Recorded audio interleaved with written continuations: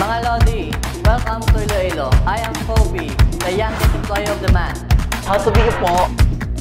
Isa-isip at isa-puso ang pagsunod ng mga alituntunin para sa kaligtasan at kalusugan sa loob ng pagawaan. Mga Lodi, tandaan, walang pinipiling edad ang sakuna. #ligtas ang kaya lang.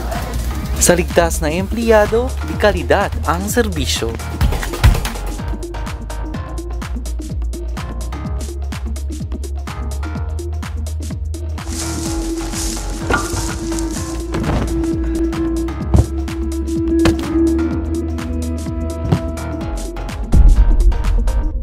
Occupational safety and health is a concern for all Filipino workers.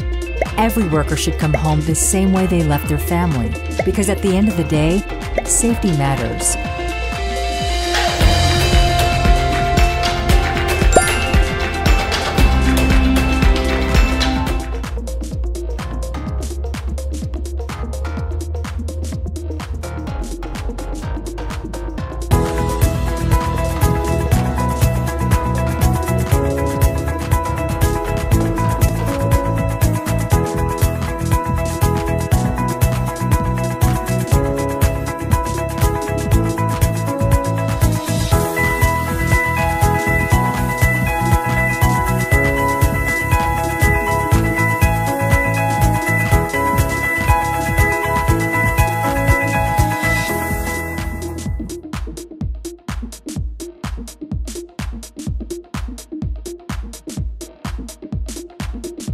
Yan sinawaran ninyo at July, bagets man sa paningin, trending sa pagiging huwaran sa pagmamalas at pagsunod sa mga safety tips. Ang kamalayan sa karapatan na maging ligtas sa sakuna at pagkakasakit dulot ng trabaho ay nagsisimula sa sarili upang tularan ng iba. Di alintanang edad para maging mabuting halimbawa.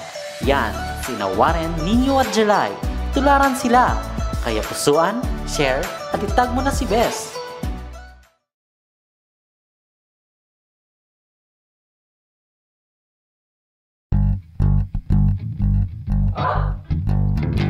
Iwas sugat, iwas pilay, iwas aksidente, Iwas kamatayan.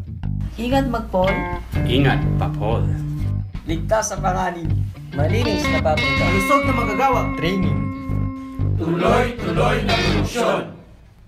Kalusugan at kaligtasan, kabataan, talakayin, pag-usapan.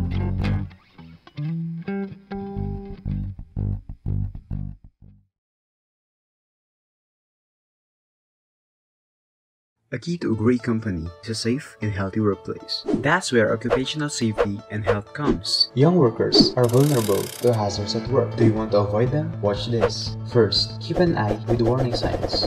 Second, orientations will help workers in classifying risks and hazards. Another is preventing the risks before they take place with maintenances. Lastly, informing everyone, especially relatives of the workers, will improve their awareness. Those are the things that you should remember to achieve the best workplace ever.